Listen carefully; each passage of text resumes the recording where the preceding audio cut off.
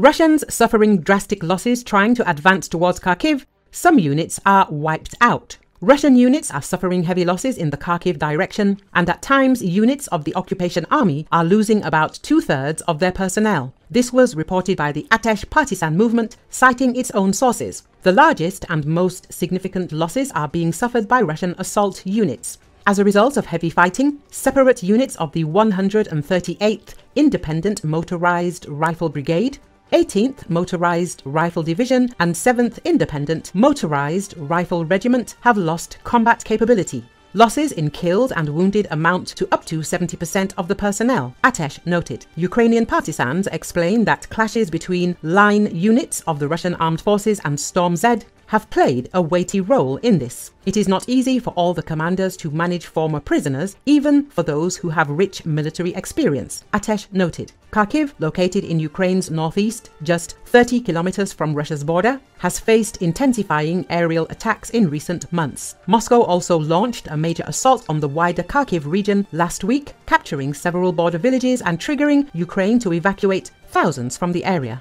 This pressure is aimed at pushing people to leave, to worry them. This is the tactic of the Russian Federation, Kharkiv Mayor Ihor Terikov told. Some military analysts say Moscow may be trying to force Ukraine to divert troops from other areas of the front line, such as around the strategic town of Chasiv Yar in the Donetsk region, where Russia has also been advancing. Kharkiv regional head Ole Sanehubov said Russia was deliberately trying to stretch the front line by attacking in small groups in new directions.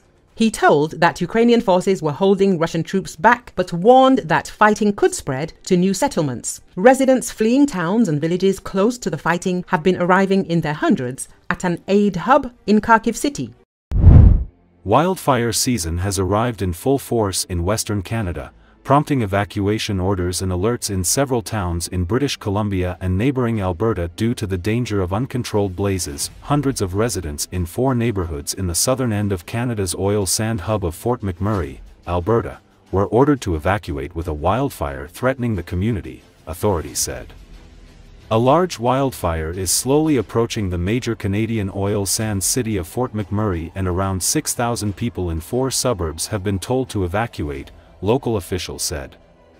With over 100 active wildfires burning in Canada, wildfire smoke has drifted across the border into the United States, prompting Minnesota officials to issue the state's first air quality alert of 2024.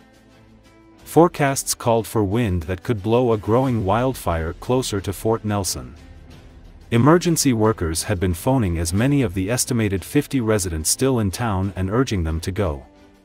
The community of about 4,700 and the neighboring Fort Nelson First Nation have been under an evacuation order since last Friday.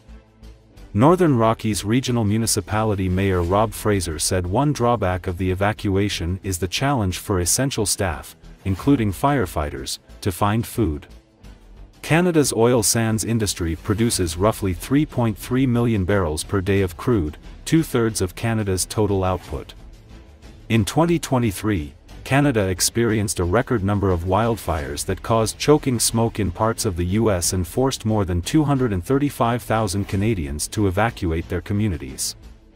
At least 4 firefighters died.